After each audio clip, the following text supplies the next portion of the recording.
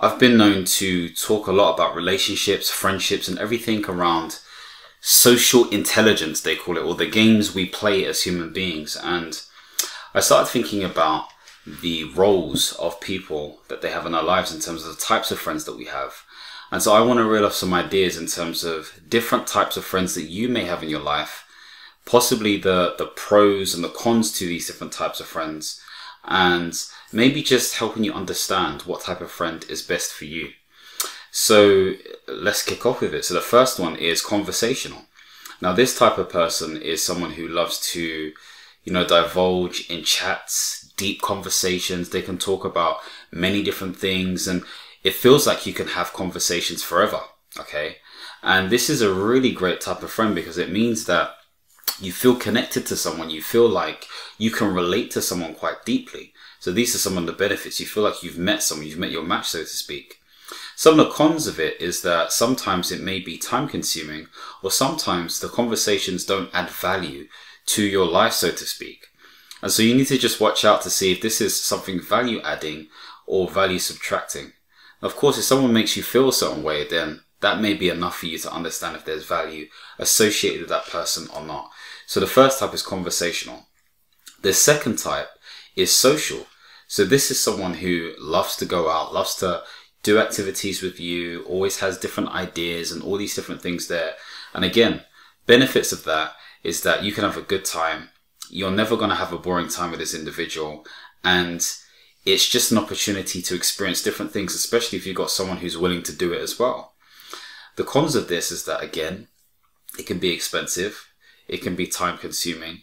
And sometimes the friendship could be based on very superficial means as well, because it's focused purely on the social. You can't get deeper on that level to really understand that person. So there's that as well. The third type of person is what I call proactive. Okay. So this type of person is the sort of person who helps you in different situations. Okay. So I have a perfect example. Recently did a family event in our home, and essentially we had some people who just switched on. It's almost like the emergency light, went on, and they helped us out in different ways. They helped us clear rubbish, cook food, set up different things, etc., etc. So this type of person is someone who's always willing to help. And obviously the positives of this is that you've always got someone who can help you out practically. Okay, so you can always feel supported. The downside is more on you. You may feel like you're not doing enough. You may feel like you're not good enough to really sort of reciprocate some of the value that they provide for you as well. So not many people are like this. Okay, not many people willing to help others. Most people think about themselves, and most people have, I'm going to say, self-satisfaction in mind, so to speak. So just look out for these types of friends because they're good to keep, especially if you need them when you're doing something that requires a lot of work. You've also got another type of friend. So the ambitious friend, the person who's the go-getter, the person who is going to make sure they move all mountains in order to achieve what it is that they're aiming to achieve. Now, the great thing about this person is that they may be inspirational, they may be motivational, but the cons of this is that they may not have enough time for you, or they may not communicate with you as effectively, okay, because they're always so busy or doing loads of different things. I know I can be subject to this as well. And sometimes they can make you feel like you're not doing enough. And it's okay not to have the same ambitions as somebody else who's super or uber ambitious, but you may be you may be made to feel that way, so to speak, should we say. And they may not necessarily be doing this on purpose, but that's just how it is. That's just how you feel with this given situation. We also have the other type of friend. So dead weight, okay? You're friends just because you're friends. There's nothing else to it. It may be historical. It may be because you're part of the same social group. It may be convenience. You may not even feel bothered to say anything because, one, they haven't done anything bad to you, or two, it's just too much work to try and say anything and get them out of your life. Now, again, the positives of that may be the fact that actually, because they're not damaging you and because there's nothing actually wrong, what's the point? You might as well keep the peace, okay? Things are peaceful, so to speak. The cons of that is that this person may be socially, mentally, emotionally draining you in some way, shape or form that you can't necessarily realize, okay? And if that's the case, they may not be good in your life.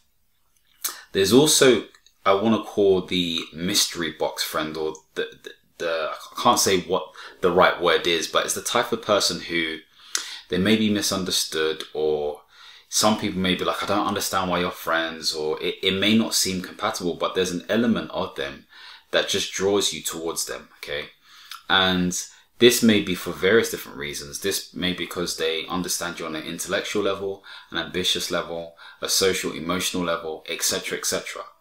So it may be confusing to others, but it makes sense to you as well. So it'd be interesting to know, what type of friend do you think you are? Are you the ambitious friend? Are you the social friend? Are you the friend who is more conversational by nature?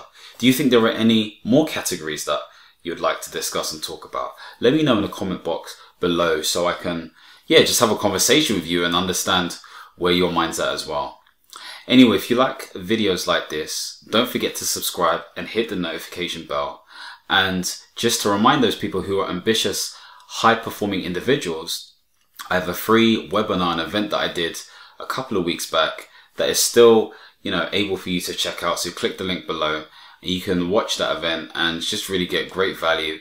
It's 7 key principles to helping you master your life, or at least get close to mastery as possible. Anyway, like I said, if you like videos like this, don't forget to click the notification bell. And as always, my friends, understand, reach, and expand. Peace.